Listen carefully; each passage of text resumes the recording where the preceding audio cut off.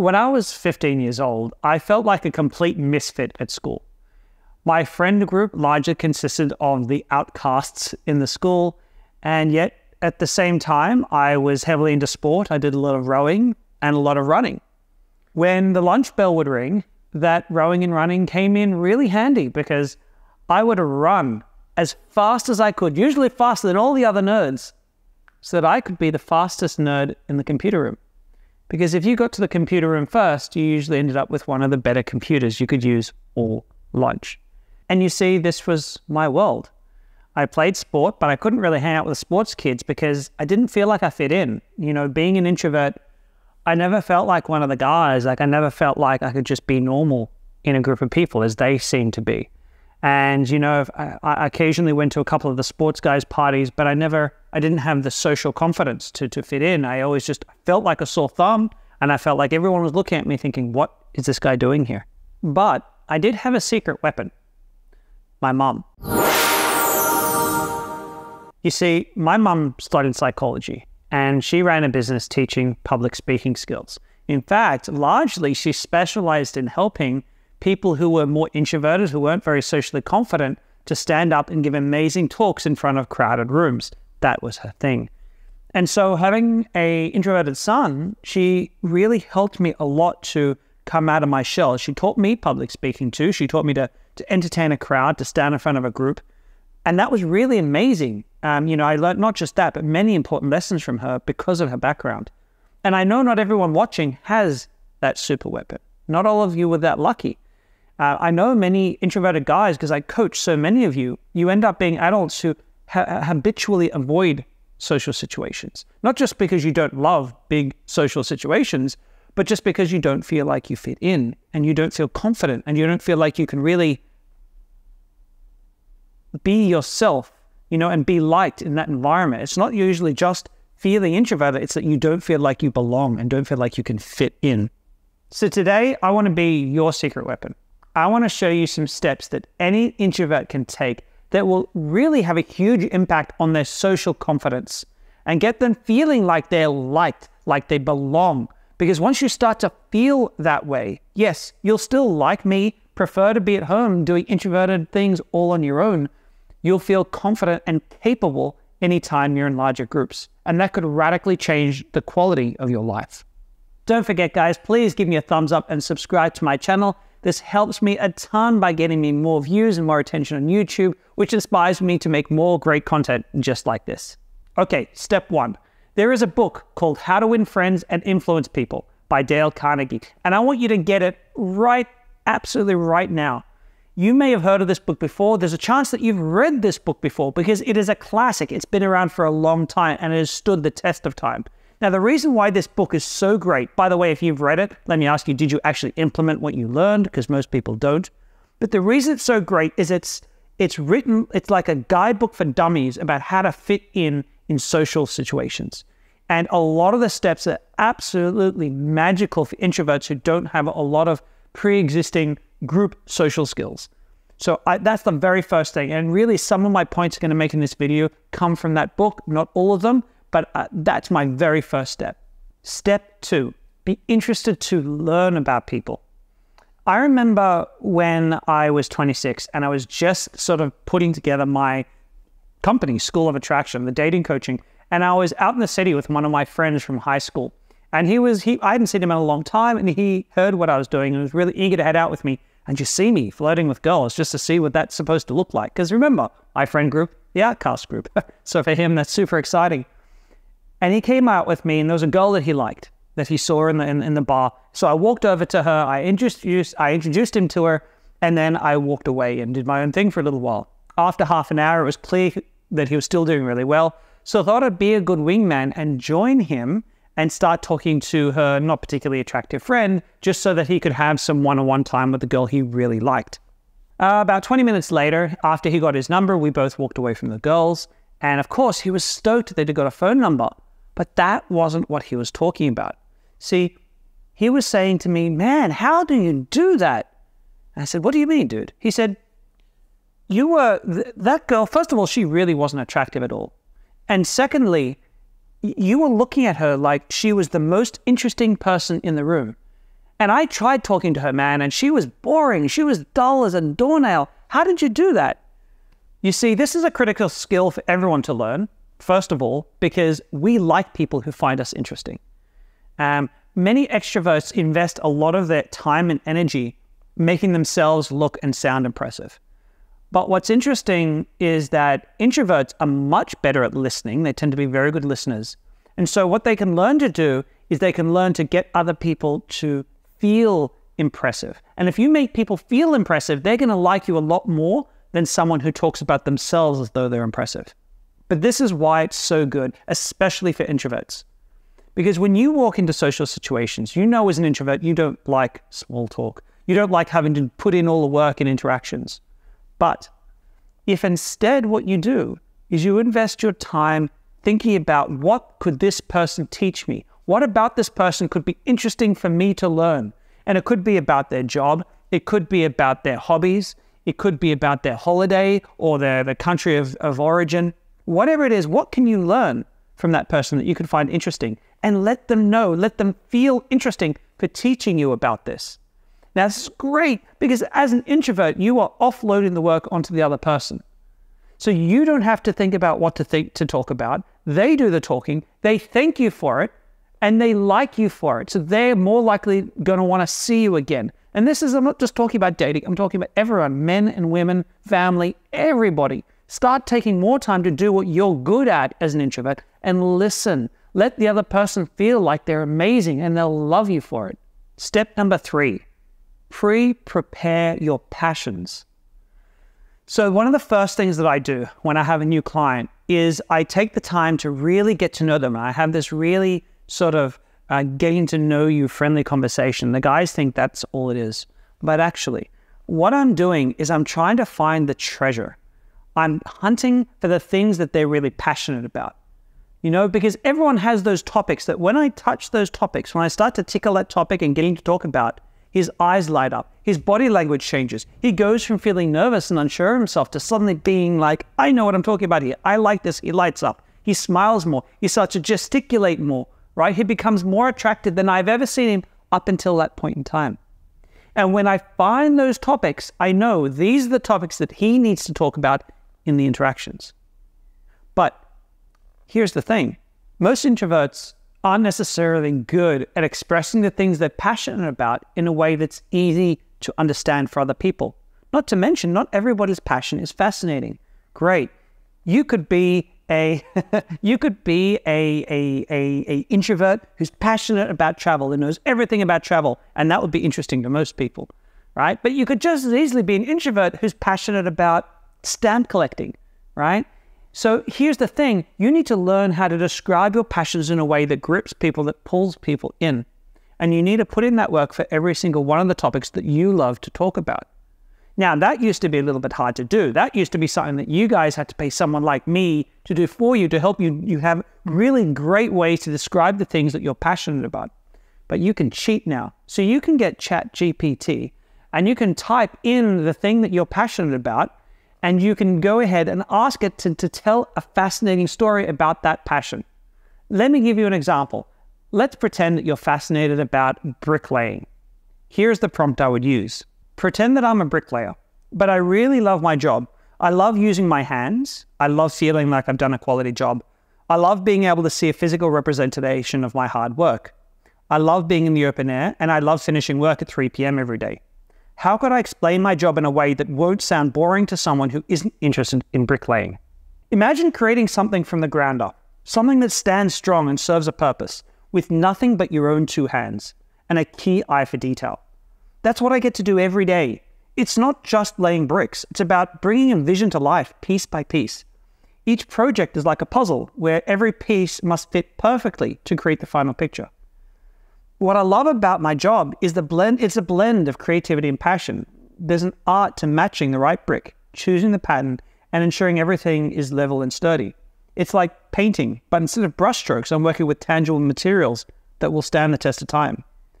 Being outside, feeling the sun on my back and the breeze as I work adds a whole new level of enjoyment. It's a connection to the elements, a reminder of the simple joys of working with nature, not against it. And then there's the satisfaction at the end of the day by 3 p.m. when I clean my tools and step back I see not just a wall or a building, but a testament to craftsmanship and hard work. It's a physical representation of what I've accomplished, something that will be used and appreciated by others. This job, it's about leaving a mark on the world, one brick at a time. It's about being part of something bigger than myself, contributing to the community in a way that's both foundational and literal. And the best part, I get to see the results of my workday every day, and not in abstract terms, but in the very walls that make up our towns and cities. So while it might just seem like laying bricks to some, for me it's a passion. It's about creation and legacy and the satisfaction of a job well done under an open sky. So here's the thing, guys. I don't care about bricklaying. But if someone explained their job of bricklaying that they loved like that, can you see that you would not only understand that person all of a sudden in a way you hadn't before? If they were really passionate, you could see in their eyes, because remember, this is a topic, you're supposed to do it about a topic you're passionate about.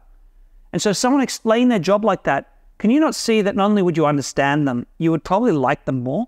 Because you're taking something boring, but adding that very relatable sense of depth and that common human experience of wanting to leave a legacy behind and have do things in a way that's very visceral and very hands-on and creating something that lasts. We can all relate to that.